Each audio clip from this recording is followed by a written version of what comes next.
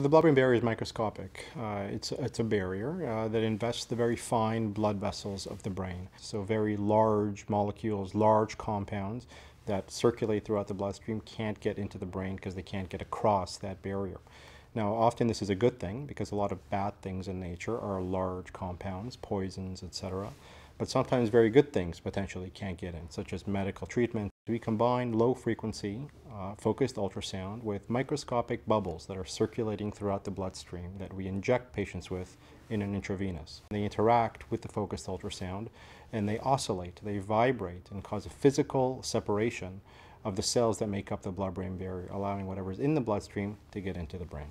So there are some conditions, neurodegenerative illnesses, cancer, and other conditions that really are primed for blood-brain barrier opening. We know that, for example, for brain tumors, we may have effective chemotherapy regimens that work throughout the body but just can't get into the brain. We also know that, for example, immunologic agents that may work in Alzheimer's disease, such as antibodies, are hundreds, if not thousands of times larger than typical compounds that can cross the blood-brain barrier. So that's another example of one where if you're able to just open the barrier and allow those compounds through, they may be able to have an influence.